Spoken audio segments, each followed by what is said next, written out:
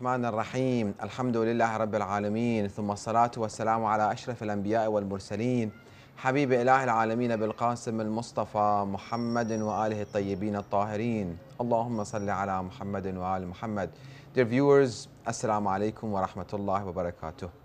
Once again, I have the honor to be amongst you discussing the holy verses of the Quran and the narrations of Ahlul Bayt alayhim salam, and asking Allah subhanahu wa ta'ala by the blessing of the Quran and the narrations of Ahlul Bayt alayhim salam, and by the blessing of the shrines of Imam Hussein alayhi salam and Abu al-Fadl Abbas alayhi salam, to be able to bring the teachings of the Holy Quran and the narrations of Ahlul Bayt alayhim salam more into our lives, that inshallah we will attain salvation in this world and hereafter inshallah.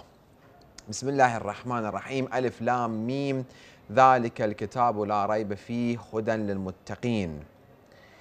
Before starting the discussion about Surah al-Baqara, the second chapter of the holy verse of Quran,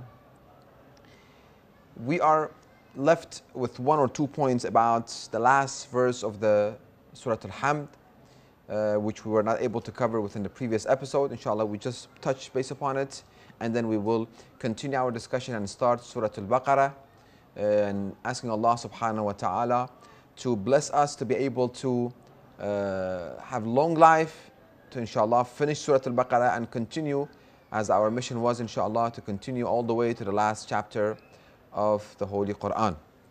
Surat al-Ladhina an'amta alayhim, we said people are within three groups. Either they are being blessed by Allah subhanahu wa ta'ala and they are on the right path and they are receiving Allah's blessing and Allah's ni'mah. And then there are two other groups. غَيْرِ الْمَغْضُوبِ عَلَيْهِمْ وَلَا الضَّالِّينَ. Maghdub are those people who are receiving Allah's wrath. And as we discussed, they are the people who are seeing the truth. They have been informed and educated and are getting introduced to the truth. But unfortunately, they decide stubbornly to go 180 degrees opposite of the truth. They are trying to not follow the truth. So they go completely the opposite. They are receiving Allah's wrath. And we said, according to the narrations of Ahlul Bayt alayhim salam, especially Rasulullah Muhammad sallallahu alayhi wa alayhi, that one example of those people who are receiving Allah's wrath are the Jews, Yahud, because they are seeing the truth. They have been exposed to the truth. Truth has been shown to them, but they decided to follow their Satan, the inner Satan and the outer Satan, and to deviate and completely go 180 degrees opposite of the truth. For example, we see after that Prophet Musa ala nabina wa alayhi salam was able to rescue them from Pharaoh, and after they finished crossing that sea and they saw the miracle of Allah subhanahu wa ta'ala, how Prophet Musa, by the will of Allah subhanahu wa ta'ala, was able to perform that miracle and split the sea completely wide open, and he made 12 paths for them, because there were 12 tribes, and he made 12 paths for them. As soon as they crossed the sea and the sea took in Pharaoh and his army, they saw people are worshipping idols. They asked Prophet Musa ala nabina wa alayhi salam to create us idol that we want to worship, because they are worshipping idols. And there are many other examples. So they are the one example of maghdubi alayhim, that receive Allah's wrath, are Jews. And anyone else within the history, after being exposed to the truth, after being introduced to the truth, after the truth has been revealed to them as clear as it can get, and they decide to go to the opposite and not follow the path of Allah subhanahu wa ta'ala and Ahlul Bayt alayhim salam, they will be receiving Allah's wrath. The second, وَلَا الضَّالِّينَ, those who have been deviated, those have been mischieved. As we read within the translation of this segment, that they are astray. They are not going to the opposite, the same way as the first people. They are trying to find the truth, but the truth has not been, they have not found the truth completely. And they might be going aside a little bit, left or right, not on the right path, definitely. So we don't want to be amongst those people who are receiving Allah's wrath, nor who are astray. which an example with a narration that an example of those people who have been astray are the Christian Jews to be receiving Allah's wrath, and the Christians receiving they're going astray because they're thinking they are on the right path, they're hoping that they're on the right path, but unfortunately they are going astray. We concluded this section with narration from Rasulullah Muhammad sallallahu alayhi wa alihi, which we have it in Tafsir al-Burhan, where Rasulullah says, قال رسول الله محمد صلى الله عليه وآله في قول الله عز وجل صراط الذين أنعمت عليهم غير المغضوب عليهم ولا الضالين قال شيعة علي. Shia of Ali, the followers of Ali, those who follow the commander of the faithful, Amir al-Mu'mineen Ali ibn Abi Talib alayhi salam, in his teachings, in the madhab, and all that he said and he commanded people to do. The Shia of Ali are those people الذين أنعمت عليهم بولاية علي ibn Abi Talib.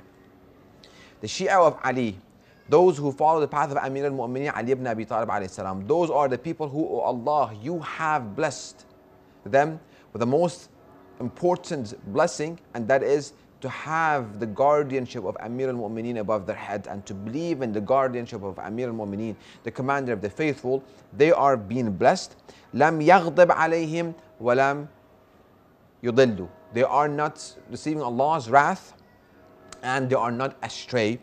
Then inshallah we're asking Allah subhanahu wa ta'ala to be a true Shia of Ali, a true and genuine follower of the commander of the faithful, Amir al-Mu'mineen Ali ibn Abi Talib alayhi salam. That requires us, and that brings us to a good action plan, reminding us of our previous action plans, and also adding another action plan, that us reading the narrations of Ahlul Bayt alayhim salam alongside the teachings of the holy verses of Quran. If you remember, those who are following us within the first couple of episodes, we said that inshallah we have the Quran and the book Tuhaf al-Uqul next to our sajjadah, next to our prayer mat. Every morning we read, inshallah, if we have the time, 50 verses of the Holy Quran, and then we read the translation, and then we take one verse of the Holy Quran. This is a reminder from myself and all of us, the viewers. So we will take that verse of Quran, those verses that we read the translation, and then we take one verse and we think and ponder about that one verse, how we can bring that one verse into our lives. So at the end of the year, that will be 365 verses of the Holy Quran, which has impacted our life and has influenced our lives, inshallah, toward better. And next to those verses of Quran that we read, and that's one verse that we think and ponder, we read one narration, one hadith of the life, from the lives of Ahlul Bayt alayhim salam, and we try to bring into our lives. Another kitab, another book that we recommend is Ghurar al-Hikam, the sayings of Amir al-Mu'mineen Ali ibn Abi Talib alayhi salam, in addition to Nahj al-Balagha. If we want to be a true Shia of Ali, true followers of Ali ibn Abi Talib alayhi salam, we have to see what they have commanded us to do. How can we learn of those commands? We have to basically read them. The narrations of Ahlul Bayt alayhim salam, alhamdulillah, thanks to all of our scholars, have compiled them and have put them into books, and they are available for us, inshallah. Let us not forget these action plans. Bismillah ar-Rahman ar-Rahim. In the name of Allah, the Beneficent, the Merciful. Alif Lam Mim. We're starting Surah al-Baqara, the second chapter of the holy book of Allah, the Holy Quran. ذَلِكَ الْكِتَابُ لَا رَيْبَ فِيهِ هُدًى لِلْمُتَّقِينَ. This is the book, there is no doubt in it, a guidance to the pious. As we know, this chapter was revealed in Medina, and it's called the cow, al-Baqara, and has 286 verses in it. Question might arise in your mind, and you might think about it, why each of the chapters of the Holy Quran has been named what it has been named. We have some of the chapters of the Holy Quran, they've been named after the animals. For example, Surah al-Fil, chapter of the elephant, Surah al-Naml, the ant, and Baqarah, the cow. Or we have after the names of the prophets, or we have other names of the verses of the chapters of the Holy Quran. So what is the point? What is the purpose behind it? Every chapter has a theme in it. And that brings us also to another point that some commentators of the Holy Quran, they argue that the verses of the Quran within one chapter, they're not necessarily related to one another.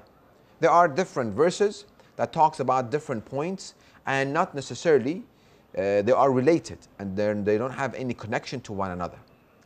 But other commentators, which makes more sense, it's more logical, the argument is that every chapter has one main point, one theme, one idea, that all the verses of that chapter, it's somehow related to this one main idea, one topic, one general objective that Allah has, that He's trying to get to you and I, for us to understand it. So al-Baqarah, there is a theme in it, Surah al-Baqarah. It's not about the cow itself, let us think about the cow and what is the importance of the cow. No, the story behind the cow and where the story took place, which was in Bani Israel, during the time of Bani Israel, the children of Israel, and the stories behind Bani Israel and that community, which we see a lot of times. Allah subhanahu wa ta'ala brings the story of Prophet Musa ala nabiyina wa alayhi salam and his nation, Bani Israel. The stories of Prophet Musa and Bani Israel has been mentioned probably more than the stories of other prophets. So there is one theme, one idea that we see. The rest of the verses of the whole, this chapter, it's about, and it circumambulates around this one main idea, one main topic. According to commentators, that Allah brings a nation, brings an example. If every nation has some strength and some weaknesses. There are some points that are very strong, some acts of theirs are very strong. If they act upon these 1, 2, 3, 4, 5 elements, this nation will be strong, it will be firm, it will be together, it will be unbreakable. But there are other elements that any nation, if they follow these 5, 6, 7 negative actions, if they act upon these actions, they will be destroyed, they will be breakable, they won't be firm together, they won't attain salvation. So this is somehow the main point, main platform for this chapter, Surah al-Baqarah. So that's the main point, that Allah subhanahu wa ta'ala brings the story of Baqarah, the cow, and what happened, inshallah, it will come in the future, and the nation of Prophet Musa ala nabina wa alayhi salam, Bani Israel. He brings evidence that the time that Bani Israel, they followed the actions and the plans that Prophet Musa ala nabina wa alayhi salam had, and they followed the divine path of Allah subhanahu wa ta'ala. That was their strength. They were together, they were committed, they were unbreakable. But when they decided that they will go against the teachings of Prophet Musa ala nabina wa alayhi salam, and they will go against the teachings of Allah subhanahu wa ta'ala, how they were scattered and they were not one united ummah. So it is very important for us to keep in mind that every nation, the same thing applies to you and I as a Muslim nation. The stories of the Holy Quran is not for us to read it and just move on. If you remember, we mentioned why Allah subhanahu wa ta'ala brings stories, why He gives us role models. He brings us role model as an individual, He brings us role model as a community, as a family, as a society. That look at the nations before you, look at the communities before you, look at the societies before you, look at the families before you, what they did, learn from them. If they do the good things that they did and they partake in good endeavors, well, do partake in those endeavors and you will attain salvation in dunya and akhirah. And look at their lives, read their lives, try to comprehend it, see what was there missing in their lives. Well, try to learn those, try to remove those misconceptions and negativity within your community, within your families, within your societies, and you will attain salvation. So Surah al-Baqarah and the story of the cow and Bani Israel, they go all on the platform for our communities, for our societies. We want to be united. We want to come together. Okay, let's see what we need to do. Let's look at the story of Bani Israel. Where was the time that they went astray? Where was the time that they didn't pay attention? And we make sure we don't follow in those traps. Inshallah, the rest of the talk in the next episode, inshallah, we will conclude asking Allah subhanahu wa ta'ala to hasten the appearance of our beloved Imam Mahdi, Ajjalallah ta'ala Faraj al-Sharif, which is the most important dua, begging Allah subhanahu wa ta'ala by the blessing of tonight, by the blessing of the shrines of Ahlul Bayt alayhim salam, and by the blessing, alhamdulillah, we have rain here. We ask Allah subhanahu wa ta'ala to hasten the appearance of our beloved Imam Mahdi, Ajjalallah ta'ala Faraj al-Sharif. Bismillah ar-Rahman ar-Rahim. Allahumma kun li waliyika al-Hujjat ibn al-Hasan, salawatuka alayhi wa ala aba'ih. في هذه الساعة وفي كل ساعة وليا وحافظا وقائدا وناصرا ودليلا وعينا حتى تسكنوا أرضك طوعا وتمتعوا فيها طويلا برحمتك يا أرحم الراحمين.